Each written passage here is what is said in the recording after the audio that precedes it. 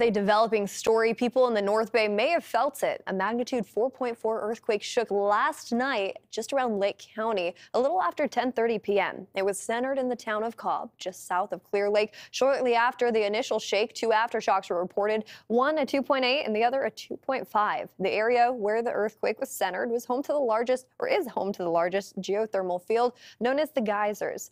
It's seen plenty of geologic activity there before, and so far no reports of damage or injuries. Now, you see all those little yellow clusters right there. Let's break that down even more. Within the past 24 hours, they've seen about 70 little shocks. Now, those are not major earthquakes by any means, but all clustered in that small area just west of Cobb. It has been a very active night. Luckily, it's starting to calm down this morning, but all throughout that area, Lake Sonoma County, just on that border, they've been feeling out, or they felt that shock initially. And then to add to that, people down in San Francisco, Sausalito, San Rafael, even a little bit of Oakland, there were reports of shakes too, just from that earthquake. So it did impact a lot of us here in the Bay Area.